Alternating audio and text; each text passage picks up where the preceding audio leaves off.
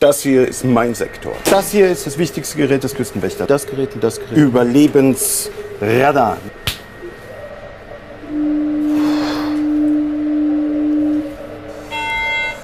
Mayday, Mayday. Hello, can you hear us? Can you hear us? Can you... Over. We are sinking. We are sinking. Hello?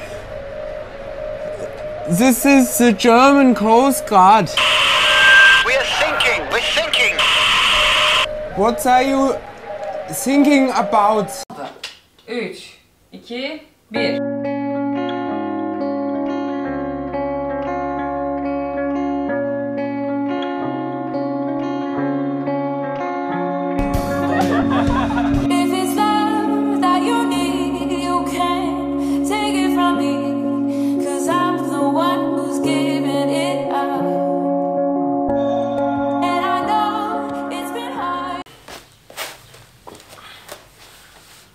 Hi everyone, Seiko is here. This week's topic, as many of you have asked, how important English in aviation. So let's get started.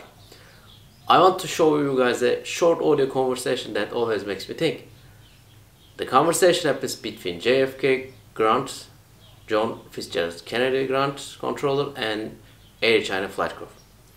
I think the radio, the guy is on the radio is a first officer.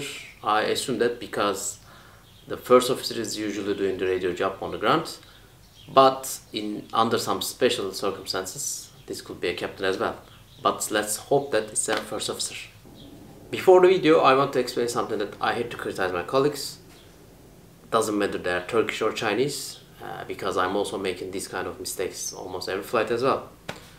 So it's always acceptable and understandable if you don't understand any instruction from air traffic controller.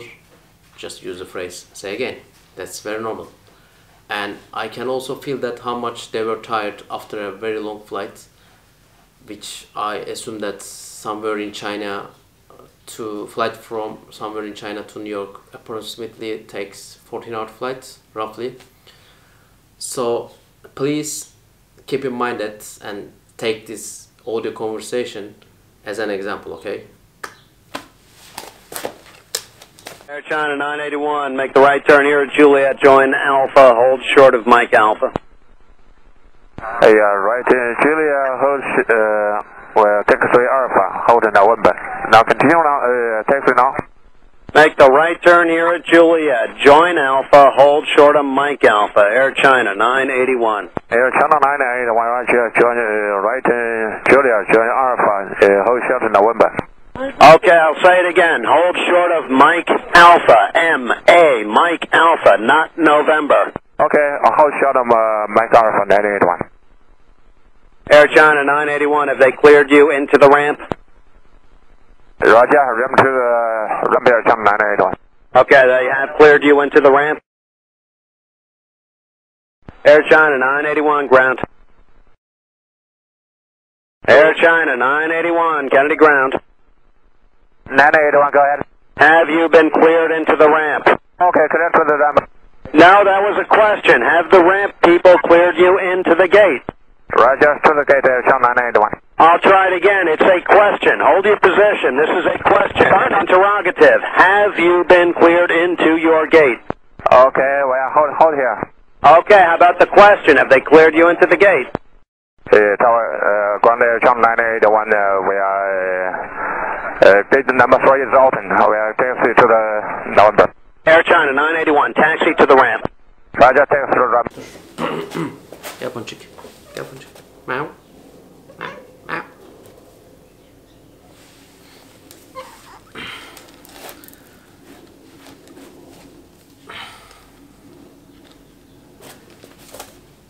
Even all the excuses are acceptable, still that's too much.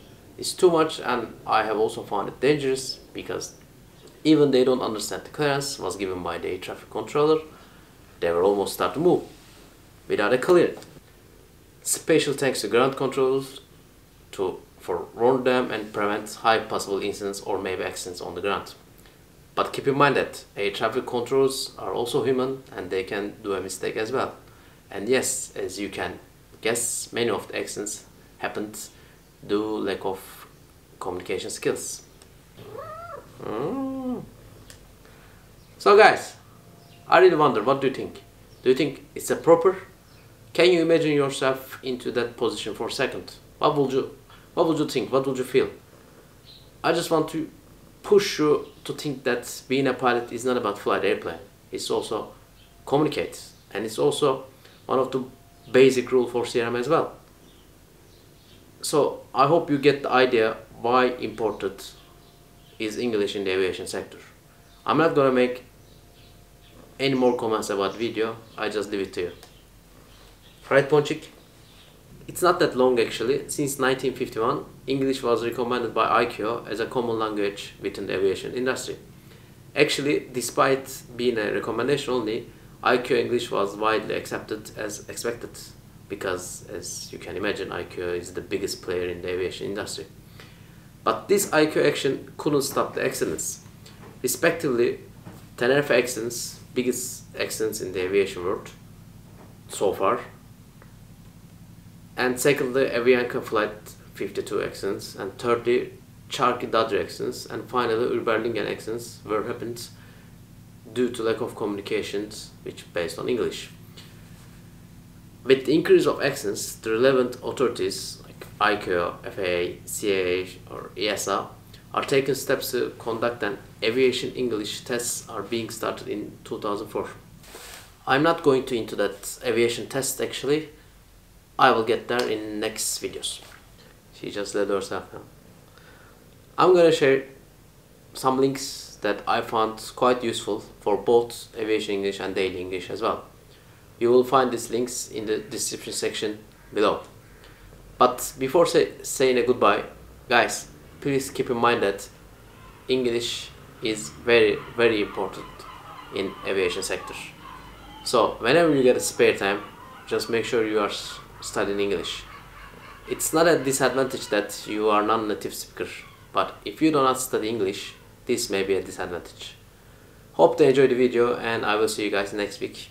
Bye now. Say bye, Ponçik. In the aviation sector, in the aviation industry, it takes approximately takes 14 hours. Ponçik'in her yerimi tüy yapması.